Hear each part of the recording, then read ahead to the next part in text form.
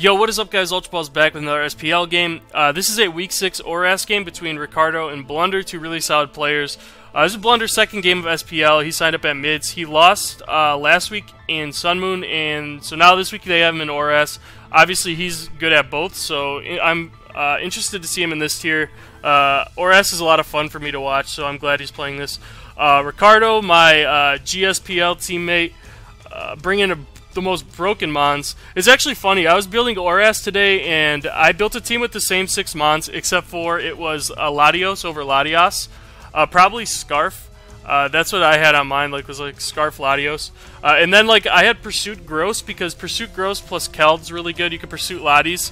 And then Zone is able to trap Scissors and Pharaohs for the Metagross.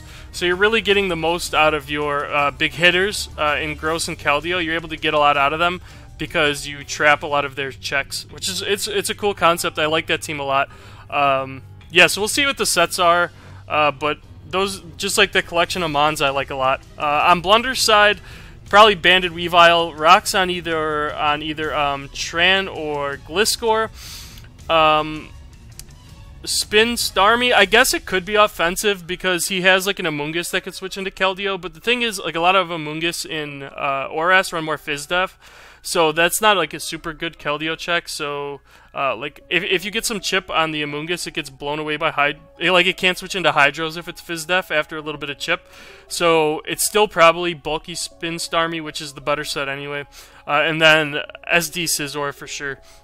So with that, we'll hop right in. I think Doc said he might have missed the first couple turns live, so it's going to be fast, so just stay with me. I'm going to try and keep up with the action. Blunder leads Amoonguss on the landers. I think Spore's a free play for Blunder. Yes, he does go for that, because if Ricardo does go into Amoonguss, they just kind of sit and stare at each other, so you don't really risk much by clicking Spore there. And putting the Lando to bed is nice. Double into Gliscor to get your Toxic Orb activated. Double into Spadef, I'm assuming it's going to be. Get up your rocks because the Lando hasn't burnt a turn of sleep yet. Yep. And now we see Protect from Blunder's Heatran, so it's probably Protect, Rocks, Toxic, Lava Plume. It doesn't really need Taunt on this set because he has SD Scizor for Clefable as well as potentially Clear Smog Amoonguss, so he's probably not Taunt. We see Scald. Ricardo Scalds twice trying to get the burn. I think he was going for burn because it helps this Metagross beat the Starmie if it's burned. The thing is now, this could be Pursuit, but it's not going to... If it is Pursuit, it's going to do about 50-ish. 43, that's a little less than I thought. But yeah, so Blunder beats this 1v1 because he just stays in and spams Recover, and then whenever on the turns that Metagross gets paralyzed, then he could just Scald, and he'll just chip down the Gross. So I feel like it's not in Ricardo's best interest to stay in here. Blunder's play was always to T-Wave there because, if you bring Metagross hard in to the Starmie, it screams Pursuit. And there's hardly any Metagross that run T-Punch anymore in ORAS. The most common moves that you'll see is, Mash, Zen, EQ, Pursuit, and Ice Punch are probably, the 5 most common moves, I would say. Bullet Punch probably being, 6th. You could still see, Hammer Arm or T-Punch, but they're just not as common, so... Blunder staying in, predicting, to prevent Pursuit was obviously the right play.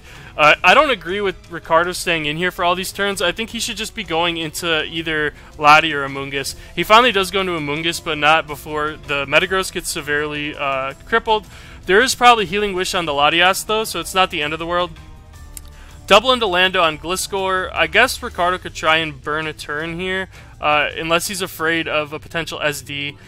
He does stay in to try and burn the turn, as Blunder goes hard Weavile, knowing that the Lando is guaranteed to sleep there. We see Icicle Crash on the Magnezone. Double into Spadef, doing a nice 6. Now Blunder could just throw off a Lava Plume, attempt to burn something, burn being nice and broken in ORAS with a 12%. Does he get it? No, he does not. Now, Blunder already showed Protect, right? Okay, I wouldn't have clicked it there if I was Blunder because Ricardo is pretty much forced to stay in that turn because you showed Protect the first time.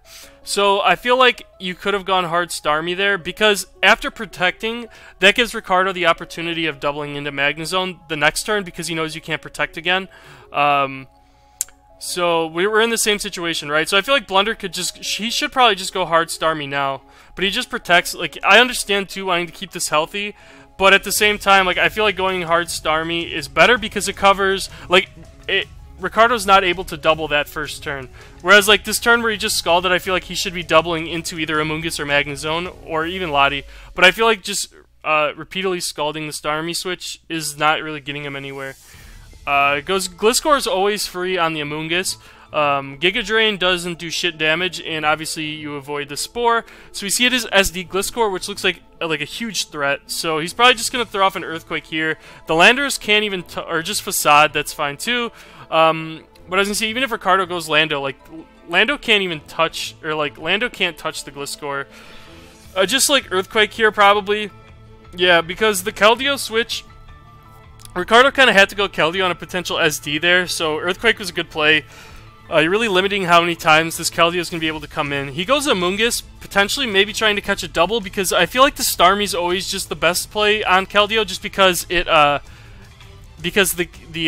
Starmie takes the burn because of Natural Cure, whereas like Amoonguss is going to get whittled. But like I think I get why Blunder went Amoonguss first, because it would cover a potential double into Magnezone there. So now we see Weavile double on the Keldeo, and he's free to click Knock now. Keldeo will die, of course, because it's banded. And now he's going to go into Amoonguss, and Blunder could go into Gliscor again, I guess. So if Ricardo wants to predict that, he could go Lottie. Either way, I think Gliscor literally wins, so I don't even, like, I don't think Ricardo could even beat Gliscor. Like, there's a good chance the Gross doesn't even have Ice Punch, and what he would have to do is Healing Wish the Gross, and bop! Nice play that's a dope play by Blunder, but I don't think he really lost much by staying in and clicking Knock anyway. Like, that was like, it's like one of those good predictions, but it doesn't, like, that's the best time to make a prediction, is when you don't really lose much if you don't get it right. You know what I mean? Like, worst case, he gets put to bed, or most likely what would happen would he get Giga Drain for like 40, or like 30 to 40, and like that doesn't really change anything, you know what I mean? So Knock is always like was a free play there from Blunder anyway. Now that Lottie's dead and it can't Healing Wish the Gross, Gliscor wins on its own. So he just goes to it now, SDs and wins. It's actually like it's an unkillable Mons. So Ricardo says GG. He's probably gonna forfeit here. Like, yeah, this thing just SDs and wins the game. So yeah, that was a really one-sided. I feel like Ricardo, like, he could have tried to make some more doubles, but I don't even think they would matter. He just couldn't break the Starmie at all. And that, like, the idea of, like, Pursuit Grows plus Keld plus Zone is really good, and I think in certain matchups it does really well, but just Blunder had, like, the answer to each Mon, so, yeah, there's not really much. I don't think Ricardo could have done much to break that. But you see, the Tyrants had already won this week, so this put him up 9-3, and this was the last game. I think this was the last game played. It was played like sometime late last night. So, yeah. If you guys enjoyed the video, make sure you like, comment, subscribe, and until next time, Ultraballz out. Peace.